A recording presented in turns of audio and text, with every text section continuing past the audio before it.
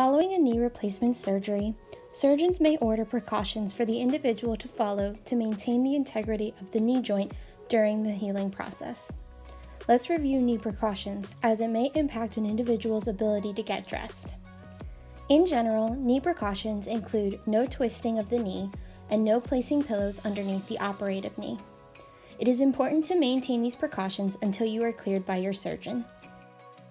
Now, let's discuss putting on pants and undergarments after a knee replacement surgery. Oftentimes, individuals will twist or cross their legs in order to put on pants. Here are some examples of crossing and twisting at the knee joint that should be avoided.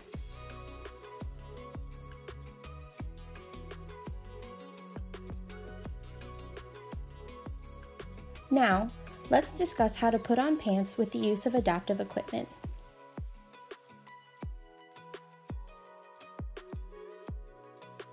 You will need a reacher for this task. It is recommended to dress the operative leg first. To begin, the individual will bunch up the fabric until there is a clear hole from the waistline of the pants to the bottom of the pant leg.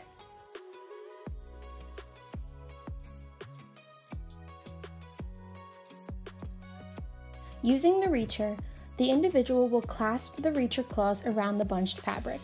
From there, the individual will place the end of the reacher with the bunched fabric right next to the operative leg. Next, the individual will slide their leg into the hole. Using the reacher, the individual will bring the pants up until it is over the knee. Next, follow the same steps with the other leg. The individual is allowed to cross the unoperated knee to dress the other leg if they prefer. However, make sure that the individual does not cross the operative leg.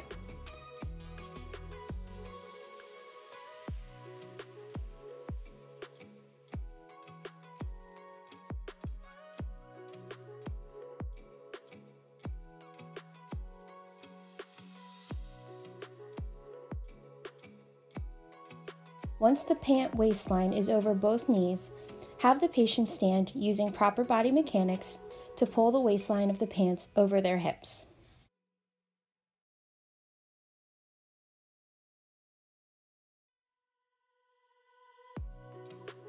Now, let's discuss putting on socks after a knee replacement. Oftentimes, individuals will also twist or cross their legs in order to put on socks. Here are some examples of crossing or twisting the knee when putting on socks.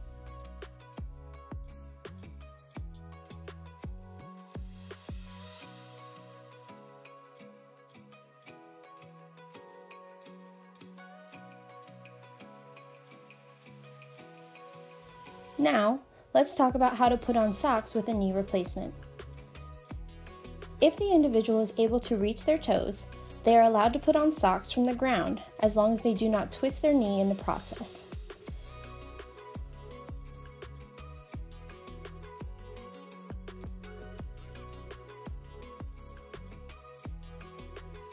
If the individual is not able to touch their toes or does not prefer that method, they may utilize a reacher and a sock aid. Here is a quick view of the sock aid. The individual will slide their sock onto the sock aid on the side with no ropes attached.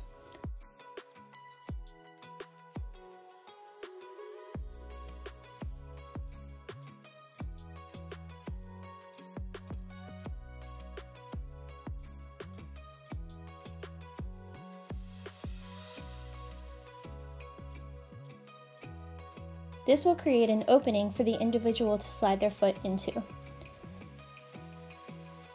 The individual will grab both ropes and drop the sock aid on the ground, with the sock opening by the foot.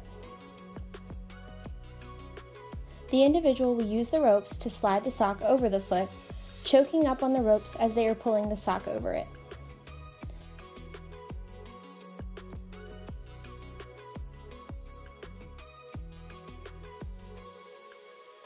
Once the sock is on the foot, the individual can use the reacher to readjust the sock as needed.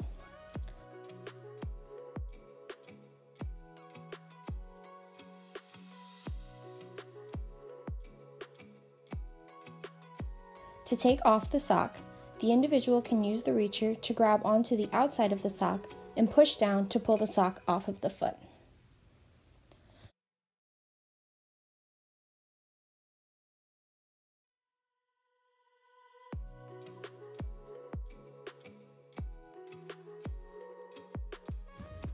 Finally, let's discuss how to put on shoes after a knee replacement.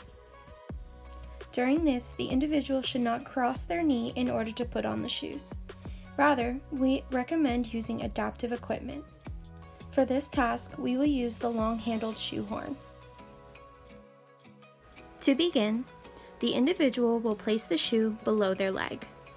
The individual will slide the top half of their foot into the shoe. From there, the individual should place the long-handled shoe horn along the back of the shoe to help provide support for the heel when sliding into the shoe.